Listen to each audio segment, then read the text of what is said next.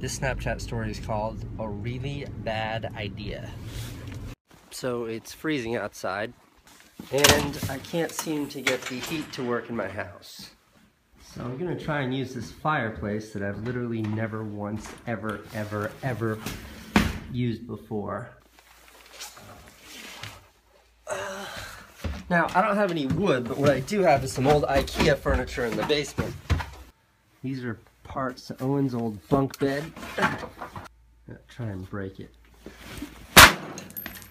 That was way easier than I thought. And there is my firewood.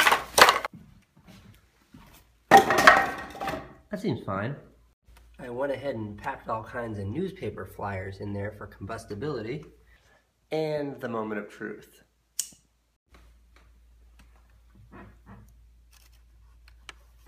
Well, things seem to be off to a fast start, and my house is filling up with smoke.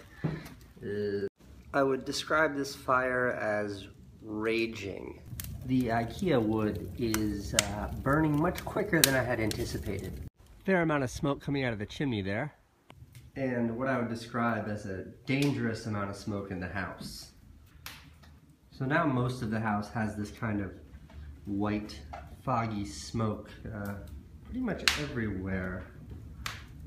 I guess I should open a window. That kind of defeats the purpose of heating up the house. Okay, smoke is not subsiding. It's warm anyways.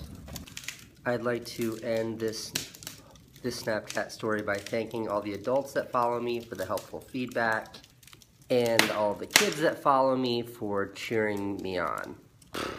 I'll check back in if my house burns down, otherwise that was my really bad idea.